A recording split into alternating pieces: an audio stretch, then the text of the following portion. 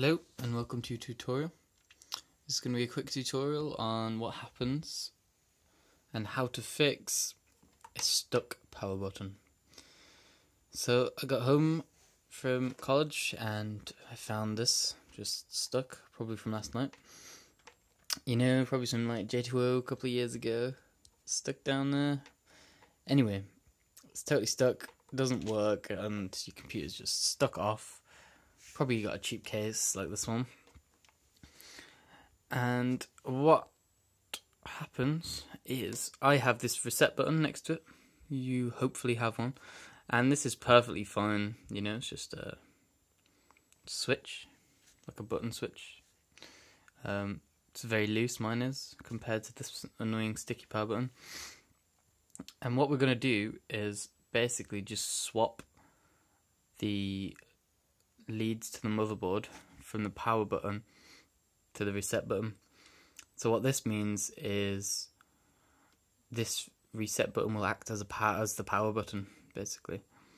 And then I've just taken the one from the power button out, so it doesn't do anything. And yeah, so that's what we're going to do. So, first step from there, make sure it is switched off, and pull out the plug. Then you want to take any cables to whatever, really, whatever might be in the way. So probably the graphics card, because we might need to take that out. Now, once you open up your case, mine's pretty dusty and really bad cable management, you will have your motherboard, and you need to find the location of where the pins will be. So my recommendation is to find the name of your motherboard, which should be on your motherboard. Mine is there, P8Z68V. So you just Google that, and then try and find the manual for it online. It should be in a PDF format. And then what you can do from there is have a look through, and it all should find where the little pins are on the board, which link to the switches at the top. So once you've found the name of your motherboard, you just go into Google, type in the name, and try and find the website of the brand. Then on mine it has a support button, so I just click that, and you want to try and look for the booklet that came with the motherboard. You may have an actual copy of it that you can read by hand. If not, just simply download the zip file. You may need WinRAR, which I already had installed, and it will just be a PDF file like mine. Once you have that, scroll down and just look for the overview of the board.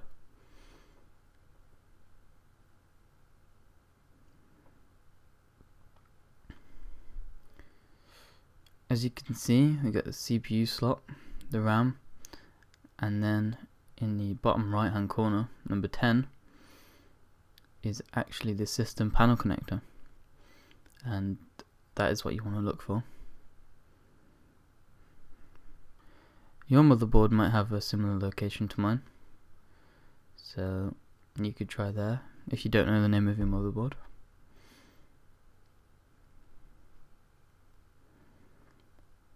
Then the manual should take you to the page where you will find out the information on each little hole or pin.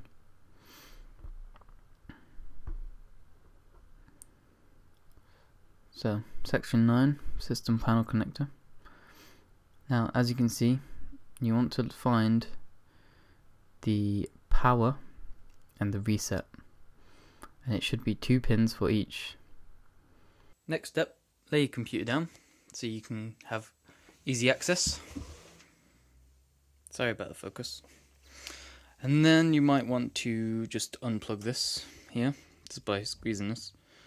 I'm just going to leave it for now, because I've already done it. And then, my pins I found out were actually, if you look at the motherboard, the CPU, PCI slots, the RAM is there, and then here, right down the back is where the little pins are. So I had to take out my graphics card. You may have to do this. It's pretty easy really. You just unscrew that right there, right down to the PCI slot. You will see this little bit here. It's a little switch, like that blue one there. You just push that down and that'll unlock it, and you can simply just grab it out. You might want to unplug anything, so I had to plug out my HDMI.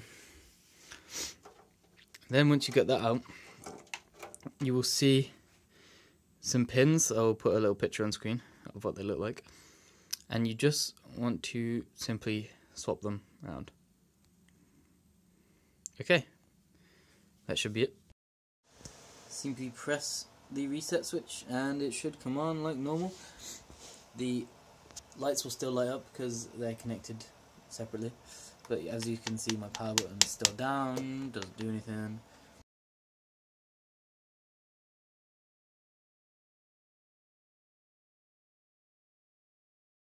What happened there was the BIOS was just checking the settings, I think, because we plugged the pins out. So it should be fine. Just go on the BIOS and then click save and exit. Check your settings are fine. Mine were the same. And then hopefully, fingers crossed, should be fixed. Windows is just fine.